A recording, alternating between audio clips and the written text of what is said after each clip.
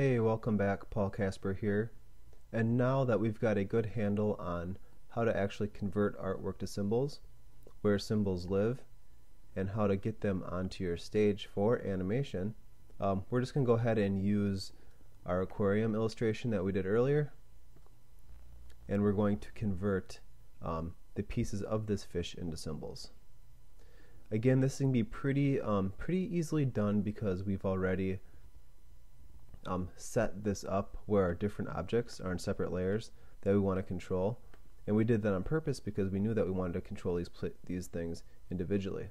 So for the mountains, I'm going to just unlock that layer. I'm going to select the mountain object as you see there, and again, converting to symbols is as simple as selecting your artwork, going modify, convert to symbol. Going to give it the name actually of mountains_MC. Again, I'm going to give it a movie clip, and I'm using movie clip because I know that these aren't going to be interactive. They may or may not animate, but if I did want to do any kind of 3D stuff or anything of that nature, remember, symbol instances actually have a lot more properties we can change than just base artwork. So I'm just going to set it up here as long as I'm in here for flexibility reasons. I'm going to click OK, and of course when we look then over in our library, we now have a movie clip of the mountains.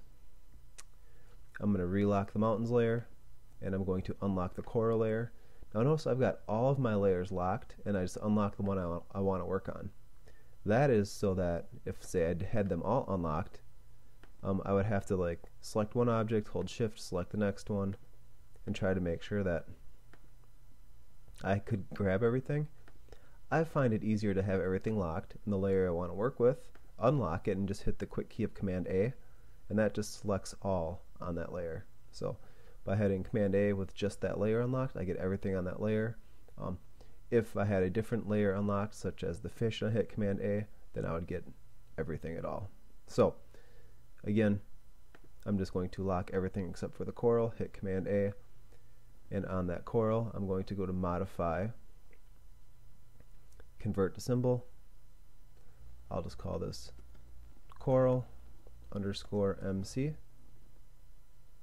Click OK, keep that a movie clip. Lock the coral layer, go to the sand, unlock it, hit Command A, go Modify, Convert to Symbol. You get the hint here, sand_MC. Keep it a movie clip. Again, the _MC is just good practice, as well as camel case if we had two words. So again though, since we're not actually controlling this through ActionScript yet, we don't have to worry about the instance name. If I did have to worry about an instance name, I would use the same name, most likely, from the library, if I could, and put it up there. So I'm going to relock the sand layer, and just to keep it easy, I'm going to unlock the tank layer, hit Command A with the tank, modify, convert to symbol, call that tank_MC movie clip, click OK. Lock that, and then I'm going to unlock the fish folder and get all the pieces in there. Now again, we separated this object, the fish, into all kinds of different pieces because we wanted all of those pieces to animate individually. So we did this for a reason. We are going to then, what I'm going to do is just I'm going to lock the fish folder icon, and then for the eyes I'm going to unlock that so I can also hit Command A to make sure that I get all of the eyes selected because I want both eyes to be part of the eyes movie clip. Modify, convert to symbol, eyes_MC. Click OK. Lock eyes, unlike top fins. Select top fin. Modify, convert to symbol. Or not. Select top fin, choose a drawing object. Modify, convert to symbol. There we go.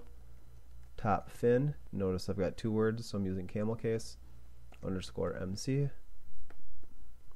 Click OK. Lock the top fin, go to the mouth. I could hit Command A to select the whole mouth or select those objects individually. Modify, convert to symbol, mouth underscore MC, and notice that this does get a little tedious, but it is well worth the effort. It's not as tedious as trying to go ahead and animate this frame by frame and make modifications later. Trust me on that, and we'll see why in the next lesson. So unlock body, hit Command A to select body, modify, convert to symbol. I'm just going to call this body. Click OK, and then I've got the right fin and the left fin. Command A on the right fin, one object, so that's easy. Modify, convert to symbol. Maybe I'll just call this right fin underscore MC. Got to unlock left fin, select left fin, modify, convert to symbol, left fin underscore MC,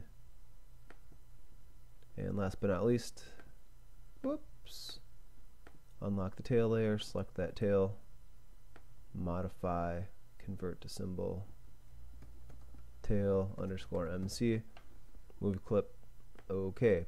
Also notice under the modify you can click the F8 key to convert to the symbol. That's another quick way you can do it. You could also, what do we have unlocked here? The tail.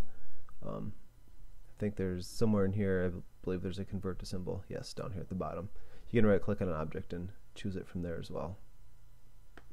So by the end of this now, basically I've got all of my artwork converted to a symbol. Each piece that I want to control individually is also converted, which leads me to a good point. Remember, inside of every symbol you can double click to get into symbol isolation mode. So I'm going to actually take the eyes, I'm going to double click to get into symbol isolation mode of the eyes, and again notice we've got separate layers for the symbol. I'm going to call the first layer left eye, and I'm going to create a new layer. I'm going to call this one right eye, and click OK.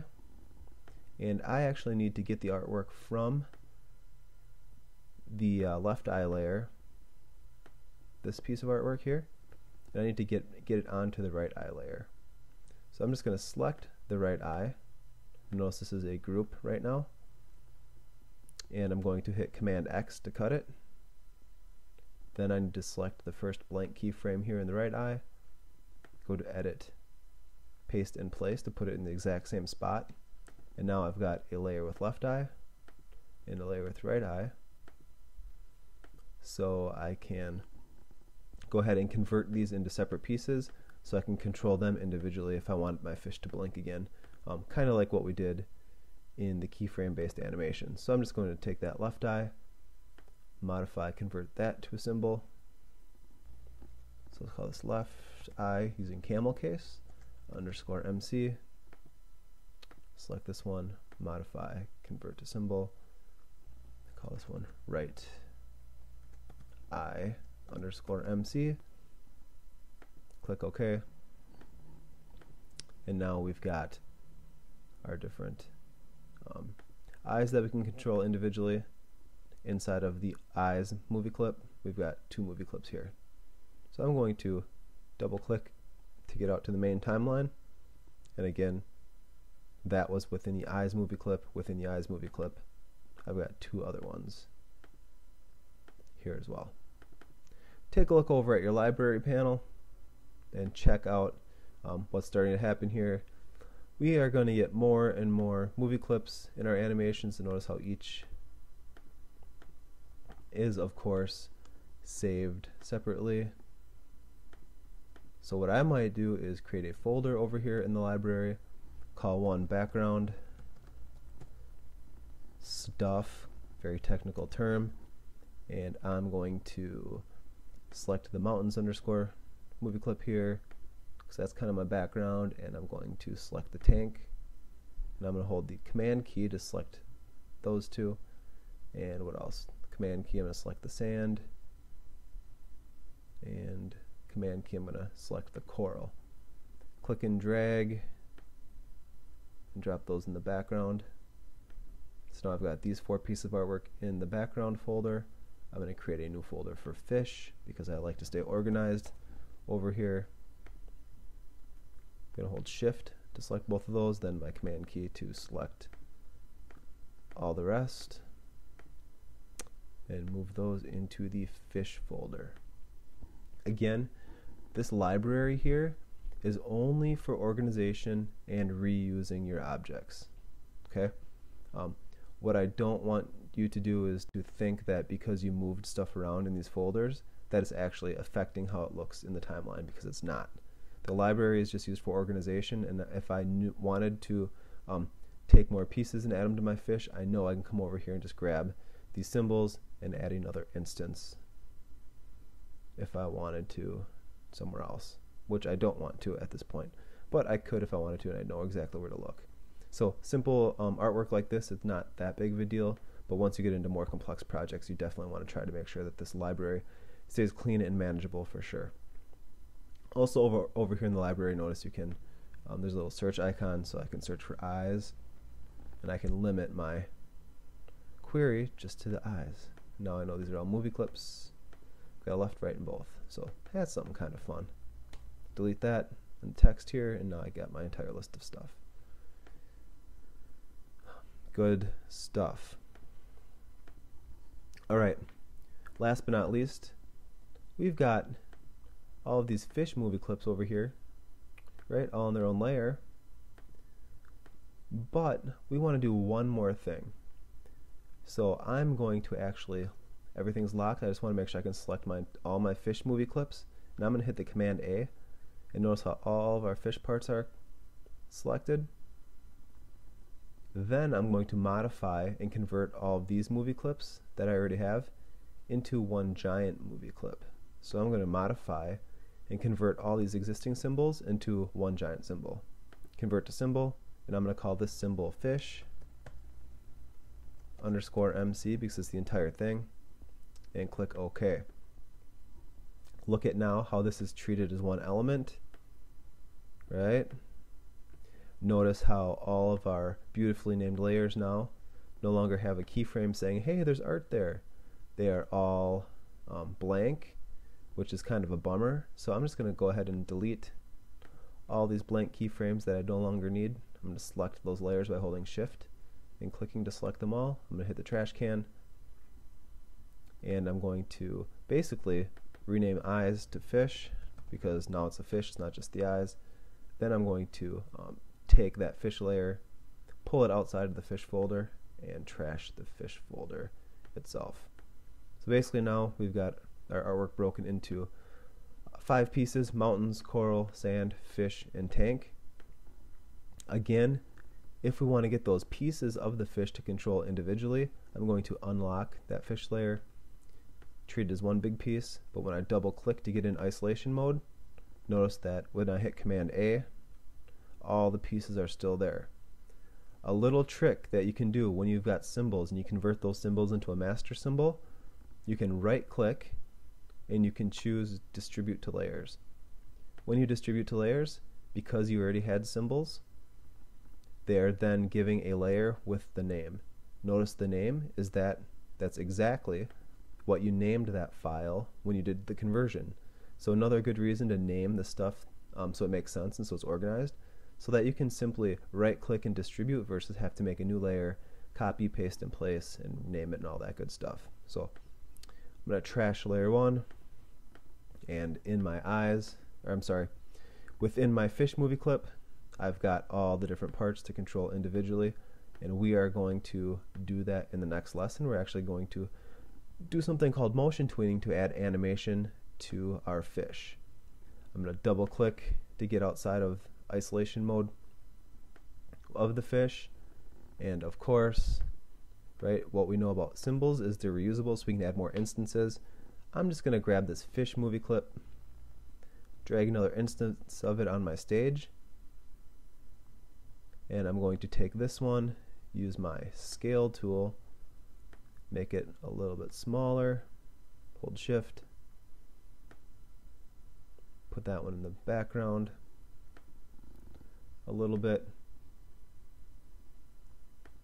and again it's just an instance, so any changes we make to the base art of that symbol is going to be made on the little one as well, but we can just add a little bit of variety. Put another one over here just for fun. Again, transform tool, make it a little bit smaller, maybe do a medium one down here. But because this is an instance,